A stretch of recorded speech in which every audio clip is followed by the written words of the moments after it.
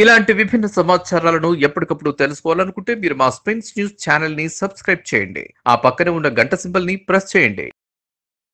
ఉధృతంగా వస్తున్న వరదలు, అందులో చిక్కుకున్న సామాన్యులు.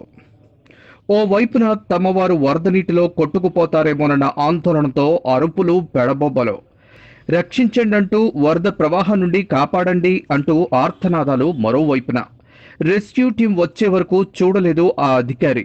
తన భద్రతా సిబ్బందిని పురమాయించలేదాయన. భయంతో గజగజలాడుతున్న బాధితుల్లో ముందుగా మనోధైర్య నింపాలనుకున్నాడు.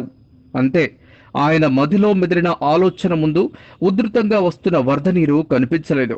తన లక్ష్యం ఒక్కటే అన్నట్టుగా బాధితుల వద్దకు ఈత కొట్టుకుంటూ వెళ్లి వరద నీటిలో చిక్కుకున్న వారికి మనోధైర్యం కల్పించి సురక్షితంగా బయటికి తీసుకొచ్చారు. నిర్మల్ జిల్లా ఇచ్చోడలో జరిగింది ఘటన. సిఐ సతీష్ వరద ప్రాంతానికి చేరుకుని ధైర్య సాహసాలు ప్రదర్శించి పలువురిని కాపాడటంలో కీలక భూమిక పోషించారు.